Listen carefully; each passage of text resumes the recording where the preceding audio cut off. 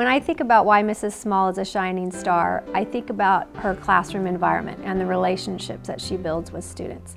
Her classroom is a fun and engaging place to be. When I go in for my classroom visits, the kids are excited about learning. They know the procedures, they follow the procedures, they support one another. I like the positive comments that I hear that she gives to them and that they give to one another. Mrs. Small is always willing to help any staff member. She collaborates with her kindergarten colleagues on a daily basis. She shares, she'd step in and take over when needed, so she's definitely a team player. Kindergarten in her classroom just reminds me of just a fun environment, and I think about what kid wouldn't want to come to school being in Mrs. Small's classroom. For the past couple of years, I've had the pleasure of co-sponsoring Student Council with Amanda Small. And what I've learned is that she has a tremendous love for kids. And in working with Student Council, she works with 3rd, 4th, and 5th grade, which a lot of times she doesn't know those kids very well where she teaches kindergarten, but she loves to do a lot of fun things with them. She takes them to the nursing home. We go to K-State women's volleyball games. We go to Bicentennial Manor.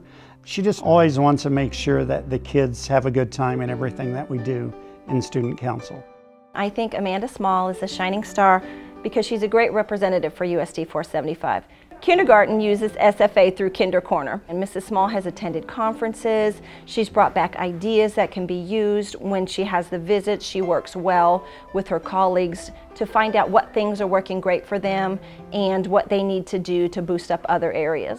Mrs. Small has worked with other teachers to work on kindergarten rubrics to help with the grade cards. She is on the writing committee and meets regularly to work on the different writing rubrics, to work on the assessments that the kids work with throughout the year in kindergarten. Mrs. Small works very well with the families. She invites them into the classroom to volunteer. She invites them to attend functions that the kids have.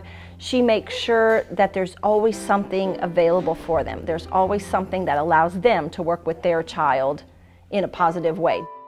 Congratulations, Amanda. We are so proud of you. You are very deserving of the Shining Star.